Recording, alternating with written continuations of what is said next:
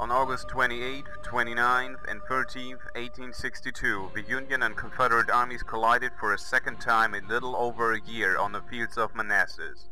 The first meeting saw a Green Union army fleeing for its life on the roads to Washington. Now, 13 months later, a confident and arrogant Union General John Pope bragged that he would destroy the Confederate army in short order. Unfortunately for Pope, Southern General Robert E. Lee was now in command of the Army of Northern Virginia. Second Manassas would be one of Lee's most decisive victories.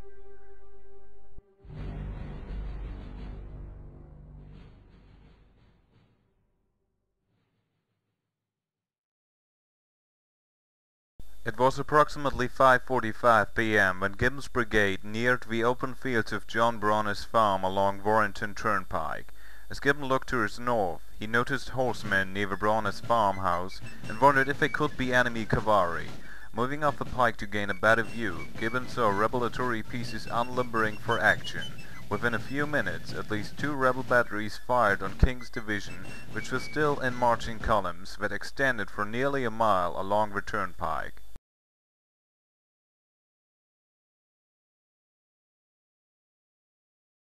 Counter battery fire! 800 yards! Shell! 5 seconds! Gibbon soon had his old Battery B, 4th U.S. Artillery, which was attached to his brigade, moved to a knoll a few hundred yards east of Brawner farmhouse.